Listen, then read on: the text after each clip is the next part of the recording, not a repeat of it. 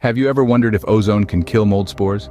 Mold, a ubiquitous and pesky problem, can cause health issues and damage your home. On the other hand, ozone, a form of oxygen with 3 atoms, is known for its strong oxidative properties. Intriguingly, when these two meet, something curious happens. The purpose of our journey today is to unravel this mystery, to understand how ozone interacts with mold spores. So the burning question is, can ozone really kill mold spores? Let's find out. Ozone, a form of oxygen, has the power to kill mold spores.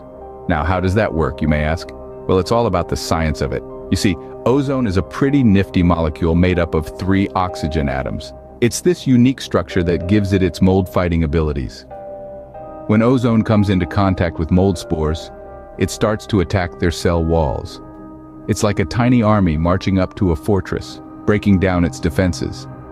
As the ozone molecules bombard these cell walls, they start to break down and eventually they can't hold up anymore. The mold spores are destroyed just like that.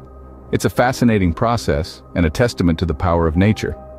Ozone, this simple molecule, can take on these pesky mold spores and win. So yes, ozone can indeed kill mold spores, but does that mean it can get rid of all your mold problems? Not quite. While ozone can kill mold spores, it isn't a complete solution for mold remediation. Here's why. Ozone can zap those pesky mold spores into oblivion, but it can't sweep up the aftermath. The dead mold remains, potentially causing allergic reactions or other health problems. Moreover, ozone doesn't fix the moisture problem that caused the mold growth in the first place.